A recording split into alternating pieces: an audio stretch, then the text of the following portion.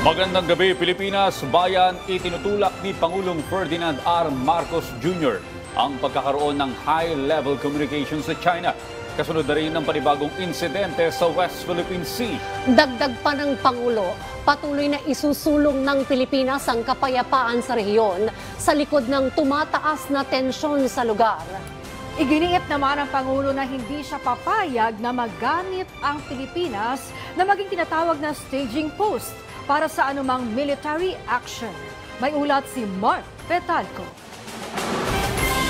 Kasunod ng panibagong insidente ng panghihimasok ng China sa Ayungin Shoal, nais ni Pangulong Ferdinand R. Marcos Jr. na magkaroon ng direct communication line sa pagitan ng Pilipinas at China. Sinabi ito ng Pangulo sa panayam sa kanya sa loob ng PR001 patungong Estados Unidos para sa 5 araw na working visit. I also, that this is the kind of thing that we're hoping to avoid.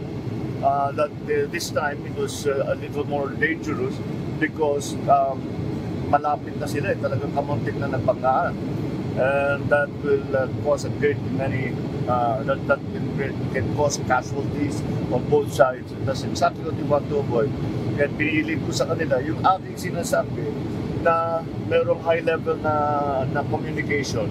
Tapusin na natin, buuhin na natin. Ayon sa Pangulo, lumikha na ng team ang Pilipinas at nagsumite ng mga pangalan at numero na bubuo sa nasabing team. Bukas naman aniya ang China sa pagkakaroon ng high-level communication tungkol sa karapatan ng mga Pilipino na mangisda sa West Philippine Sea. I very agree. They're working on it.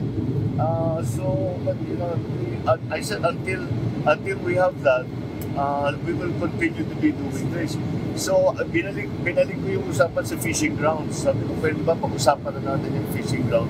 Dahil ito naman talagang first priority natin for now. Inatasan na rin ng Pangulo ang Philippine Coast Guard at DFA na maglatag ng mapa ng fishing grounds. Sa gitna ng sigalot sa West Philippine Sea, iginit ng Pangulo ang kahalagahan na may akma rito ang Mutual Defense Treaty sa pagitan ng Pilipinas at Estados Unidos. Bagay na tatalakayin din niya sa kanyang bilateral meeting kasama si US President Joe Biden. Ayon sa Pangulo, magkaiba na kasi ang sitwasyon noong sinulat ang Mutual Defense Treaty higit 70 taon na nakalilipas kumpara sa kasalukuyang sitwasyon. China, of course, has become very dominant in the region. The United States has become less so. But then the other players, i.e. like ASEAN member states, all the Asian states have also changed their position in the world. And so that's why I call it a continuing evolution, because we have to be able to respond to the situation as it happens. Muli namang iginiit ng Pangulo na hindi niya hahayaang magamit ang Pilipinas bilang staging point ng anumang uri ng military action ng ibang bansa.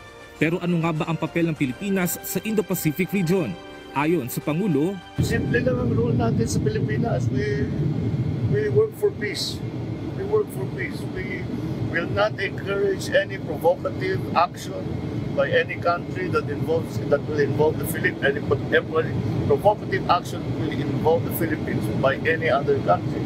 We will not allow that to happen. Katatapos lang noong nakaraang linggo ang balikatan exercises sa pagitan ng Pilipinas at US na layong palakasin ng interoperability, gayon din sa maritime security, cyber defense at counterterrorism.